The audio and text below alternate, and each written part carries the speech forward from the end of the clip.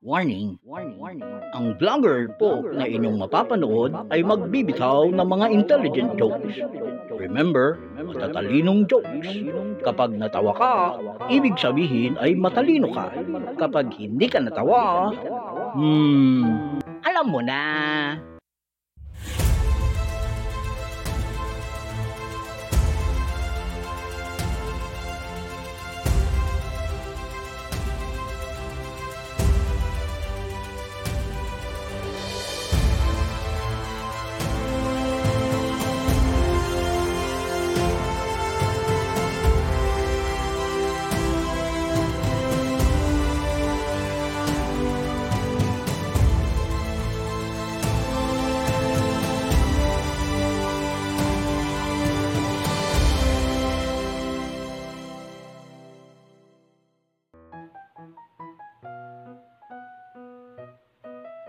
I have a question for you. Are you ready? Are you feeling stress? O baka naman stretch? Yeah? And because of this pandemic outbreak, di ba? Itong GCQ, yung COVID-19, di ba? ECQ, modified ECQ. Ngayon, GCQ na tayo. Bigla nagbago yung mga buhay natin. Di ba? At baka dahil dyan, nai-stress tayo. No, minsan naiinis. Alam nyo, on this short video, maiksi lang naman to, mga 5 minutes, no? And 2 hours. I'd like to give you 2 things. 2 pala. 2 things. First, number 1, the number 1 cause, yung shocking cause ng stress. Ano ba talaga yung cause? Madalas, number 1, no? Madalas na cause ng stress na yan. And number 2, I'd like to give you some tips para na matanggalize, no, yung stress natin o mabawasan man lamang. But first, let me define ano ba yung stress, di ba? Alam nyo, noong unang panahon, yung salitang stress ginagamit lamang para ma-emphasize ang isang bagay, no, magkaroon ng emphasis o kaya ibig sabihin mabigyan ng bigat, give weight or point, o kaya mabigyan na highlight, no? Yung pinaka mababaw na salita, accentuate. Yeah. Parang malabo. Nung tumagal, medyo ginamit na rin siya, no, as feelings, no, pressure, no, nagamit na rin siya as strain, parang gano'n, pati sa emotions, no, constant worry, mga trauma, no, diyan ginamit na rin siya, tensions, di ba, mga gano'n. At ginagamit na rin siya kapag nagsasayaw, di ba? Pag naiinis, no, hassle naman to.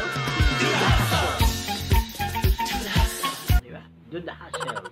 Now, I'd like to reveal to you the number 1 cause of stress. Are you ready na? Ang number 1 cause ng stress ay drumsticks, oops, mayaman ako sa S. Ang number 1 cause, fear. Yes, man, you heard it right. Fear. F-E-A-R. Alam niyo ba kung anong fear? False emotions appearing real. No? Ito, ramdam na ramdam mo, lalo na pag wala kang fear. Diba? Alam niyo po ba, ito po ay 80%, they do not happen. No? At yung pong 20% naman ay manageable. Kasi nga, false emotions lang to eh. No, for you to understand, in English, these are the cows and the house. No, sa Tagalog po, ito po yung mga baka at papano. No, I'll give you an example. No, naku, baka mahawa ako ng COVID-19, patay na, no? Patay na tayo diyan. No, kaya baka magsara yung opisina ko, na yung pinapasukan ko.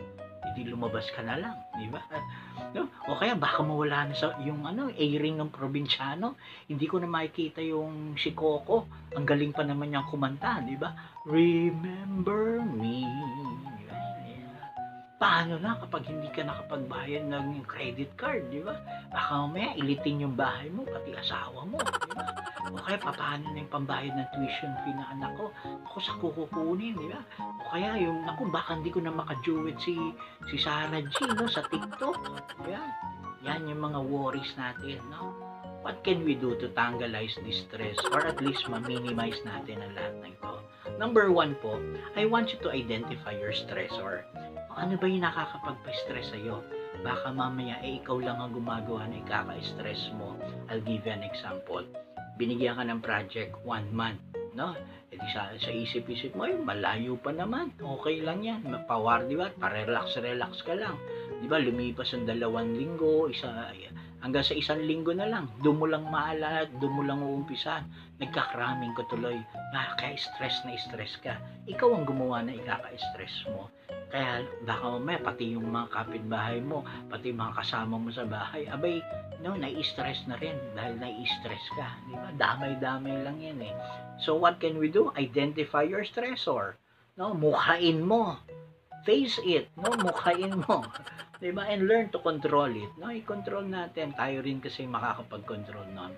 Another thing for you to do, no, para ma-lessen yan, matangalize yung stress na yan, I want you to talk to someone. No? Talk to someone how you feel. Diba?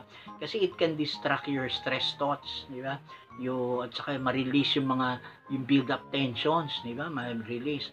Ngayon, kung wala ka na makausap, diba? Dahil naka-GCQ ka, naka-quarantine ka, why don't you try relaxation techniques, no? 15 minutes every morning, mag-meditation ka. Diba? Inhale, exhale. Inhale, exhale. Ganon, subukan mo yun. Another thing you should do is manage your activity. Learn to say no. Hindi po lahat ng bagay ay inoohan, hindi pwedeng lahat ng bagay. No? Kung ano lang yung mga importante dapat. Kasi madalas kasi we all feel overburdened, no? Yung mga to-do list natin. Pero yung napaka-konti naman yung oras natin. Alam nyo, why don't you try to prioritize na things? Start prioritize things, yung mga gagawin natin. Another thing, avoid caffeine, alcohol, at saka yung mga nicotine. Avoid at least or reduce no, the use of it. No? Ay, yan, katulad niyan, no? Noong araw, abay, konti lang ako kung uminom, no? Konti container. No? Tapos yung nicotine, yan, kung manigarilyo, 2 box a day, no? Kaya, nag-start po ako mag-talk noon. Kasi kailan lang ako nag-start mag-talk? Recently, no?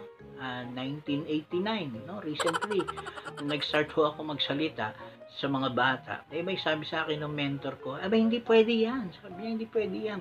Hindi pwede sabihin mo sa mga bata, tigilan niyo yung inom, yung mga sigarilyo. Tapos makikita ka doon sa labas, umuuso ka at umiinom ka doon sa tindahan. Hindi pwede yan. At tigilan mo, sabi sa akin. Sabi ko, mahirap pigilan yan. Sabi, hindi. Sabi ng mentor ko, hindi, kausapin mo. Naisip ko, nga, no? Sabi, kausapin mo.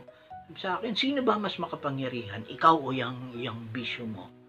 Naisip ko, nga, no? Umuwi ako. Pag-uwi ko, kuha kagad ako ng sigarilyo. Kumuha ako sigarilyo, kinausap ko. Sabi ko, sino mas makapangyarihan? Ikaw o ako? Hindi makasagot. Hindi ako. Sinira ako, tinapong ko. Ayun, simula nun, 30 years na ho, hindi na ako nanigarilyo. Mahirap po yun, ha? Pero pwede pala. Sinunod ko yung alak, no? Hard drinker ako Johnny Black, Johnny Blue yung paborito. Lagay ako, no? Paglagay kong ganon, kinausap ko, sabi ko, sino makapangyarihan? Ikaw o ako? No? Hindi ko kaya, ininom ko muna. Sabi ko, hindi pa kaya, ininom ko muna. Sayang. Kinabukasan, ganun ulit, lagay ako ulit. Sino makapangyarihan? Ikaw o ako? Konti pa. Tinapa ko konti. 1 linggo yun. No? Nung tingin ko kaya ko na, tanduay na lang, no? Lagay ako. Ay ko, sino mga Panginoon? Ikaw o ako? Alam ko ako. Tinapong ko. Simula nun, hindi na ako minom. Pagka, alam niyo, sa totoo lang, pag gusto, may paraan. Pag ayaw, maraming dahilan. No, huwag niyo sabihin mo kaya. Ginawa ko You try it. Avoid them. And another thing you should do, para po malesen yung ating mga stress na yan, why don't you try to indulge yourself in yung mga physical activities, no? Alam nyo kasi yung mga in these times of stressful moments, pag meron kang mga stressful situations, no, huwag ka mag-stress eating, no? Katulad ko, ako, seafood diet ako. Every time I seafood, I eat. You know, No? I-try mo, huwag ka mag-stress eating. Ang gawin mo, mag-brisk walking ka. No? Para sa ganun, abay, makakuha ka ng fresh air. Di ba? Exercise. Kaya lang ako, hindi na ako masyado pwede sa mga rigid exercise. Kung di nyo ko na itatanong, na-stroke po ako last year. No? Kung titingnan nyo akong ganyan, akala nyo okay. Pero yung kalahati po, yung right side ko, walang pakiramdam. Pero nakokontrol ko ng konti. Ano, katulad niya, no, hindi ko may angat. Hanggang dyan lang. Aray, yung sakit. O, dati hanggang dun eh. No? Ngayon hanggang dito lang. Yeah, ganoon. Yeah, so yun po yun. Kaya exercise, subukan natin yun. And another thing, get more sleep. No? Sabihin nyo iba, kuya, kaya hindi nga ako makatulog eh. Alam niyo, I'll give you some tips. No? Punta ka ng mga YouTube. Makinig ka doon ng mga try to listen doon sa mga sleep healing music. No, yung mga may delta waves, binaural beats, no, yung mga may rain effects. No, ako sigurado ako 15-20 minutes tulog ka. Subukan niyo ho yan, no? And lastly, of course, be positive. Do positive, think positive. Magandang day po sa inyong lahat. Ako po si Brother Edwin, ako po ang inyong kabahagi, no? Just call me Daddy Bro. Ako po'y may asawa, no? 2 ang aking anak. Ang aking hirap po yung 2 asawa. Mabigat ang parusa. Alam nyo ba parusa doon? 2 asawa, no? 2 biyenan, no? Yun ang parusa. Isa lang sakit na ulo, dadalawahin mo pa, no? Ito po ang Kaperasong Buhay, mga pagninilay, no? Inspirasyon, mga aral at saya, no, sa ating Kaperasong Buhay. So my final words for you today, alam po ninyo, remember, tandaan po natin, more than 365 times binanggit sa nakakita na kayo ng Bible. Nakahawak na kayo, hindi kayo umusok. More than 365 times binanggit sa Bible. Do not worry, do not be afraid, do not be troubled. So why worry? Why be afraid? Di ba? So, dapat hindi pala tayo dapat magano'n. Kaya tandaan mo, all things will pass. No? At habang may buhay, may pag-asa. Lagi may pag-asa yan. Kasi nga, where there is hope, there is faith. And where there is faith, there is, anong sagot? Isa. Life. Mali. Hindi yung life. Where there is faith, miracles happen. Tandaan po natin yan. Maraming salamat po mga kabahagi. Don't forget to hit the subscribe button and then hit the bell, no? Para lahat ng ating mga bagong lalabas na mga videos ay ma-notify kayo. And please do comment below.